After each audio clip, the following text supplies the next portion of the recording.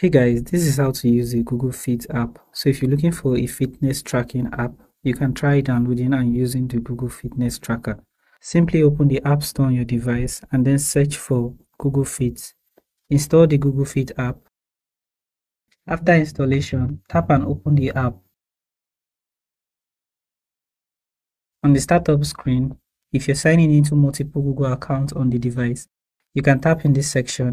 Select the Google account you want to be associated and tap on Continue as that Google account. Fill in the information on this page and tap on Next.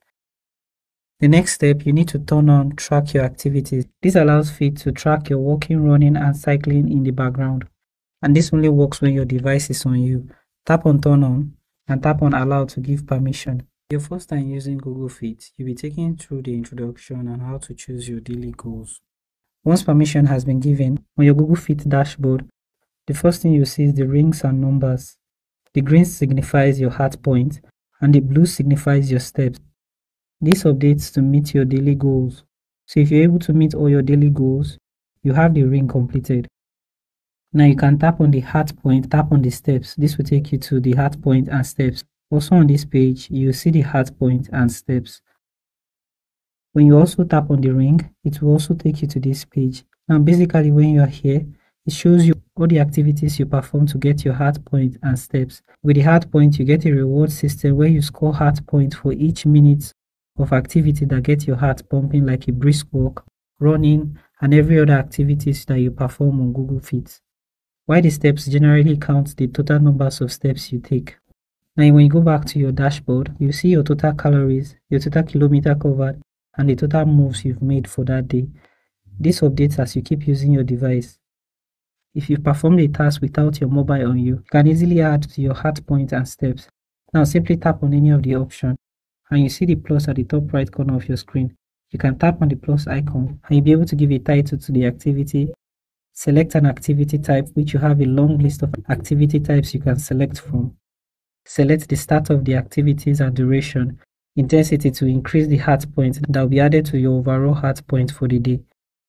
Distance for the distance you've covered, energy expanded for calories, and steps. You can add the total numbers of steps in this section.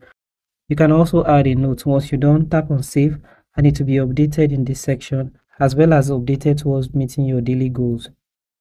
Now if you also want to increase the intensity of your daily goals, such as your heart point and step, you can tap on your profile, which is at the bottom right corner of your screen. Here you will see activity and goals, where you can increase your total numbers of steps by simply tapping on the plus icon to increase your daily goal steps. Once you're done, tap on set goal and this will be updated towards your daily goals. You can also do the same for your heart points. Any updates you make will be updated in the ring for your daily goals. After completing your daily task, you get an animation that shows you have completed your daily task, both your heart points and steps. While still on the dashboard, you see Sync Fit with Health Connect. Now this allows Google Fit to share stats between Fit and your other apps like your calories, heart rate, and blood measurements. And this app also has to be connected to your Google account. Tap on Get Started. So when you allow Fit to read the data type from Health Connect, Fit uses this data to provide features like tracking your fitness and health and giving related recommendation and insights.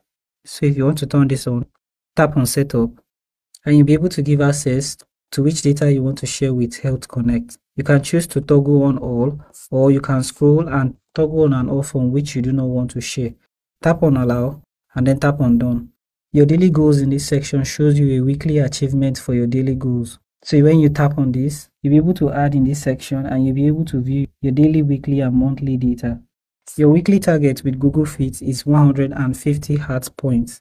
Now when you scroll under, if you find background location is off, now this allows Google Fit to be able to show you a map of any location you've covered when you walk, run, and even use a bike.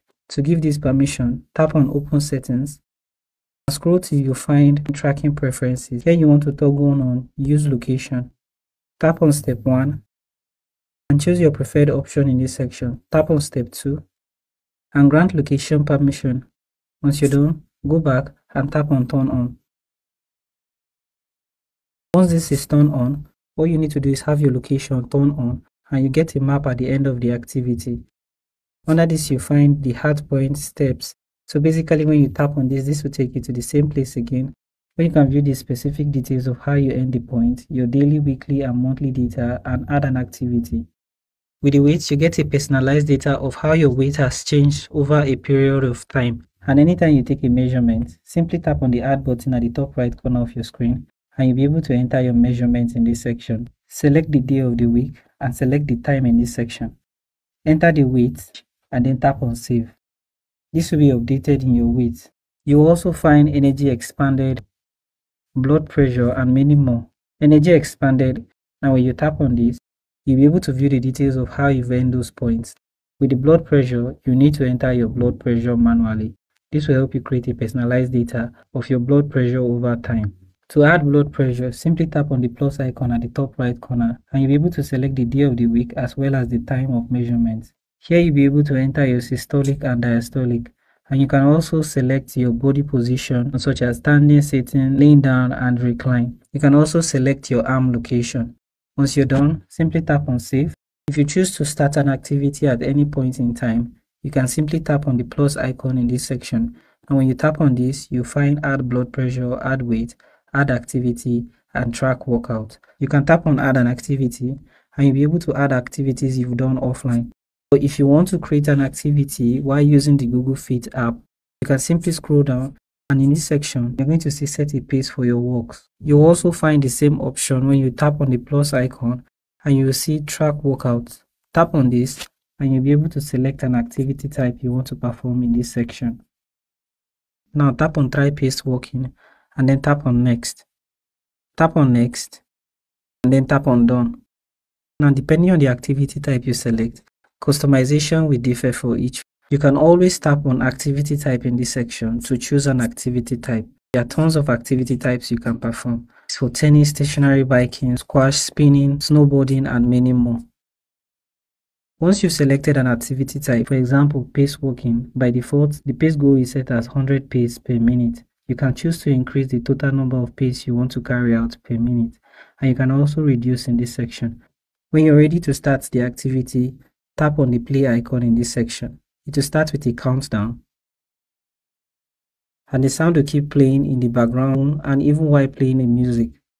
You have the option to pause, stop the activity and continue the activity. This will measure the total numbers of steps and the distance you've covered. And if you have the map feature turned on, you'll be able to view a map of the locations you've covered. When you stop an activity, it will be updated towards your daily goals. Under this, you see other useful information such as your sleeping fit, how much sleep you need, a simple way to stay healthy. Now in the journal section, you'll find a journal of your daily activity, how you've earned all the points you've gained. When you tap on them, you get more details on the activity you carried out.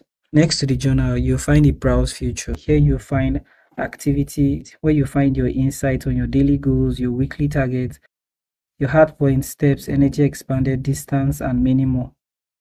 And while still on this page, you can tap on the plus icon here to enter an activity you have carried without your phone measurement. Next to activity, you'll find body measurements. This will help you keep data on your weight, height, and body fat, how this information has changed over time. Now you can tap on individual option to add manually, or while on the data page, you can tap on the plus icon and you'll be able to choose from the option which data you want to be updated. For vitals, you will find blood pressure, which you have to add manually, heart rate, resting heart rate, respiratory rate, blood glucose, oxygen saturation, and body temperature. For nutrition, you can enter details for calorie consumed and hydration. Sleep, you will find sleep duration and bedtime schedule.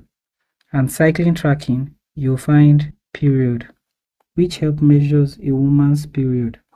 And finally, you have your profile section where you have your activity goals, bedtime schedule, and the about you.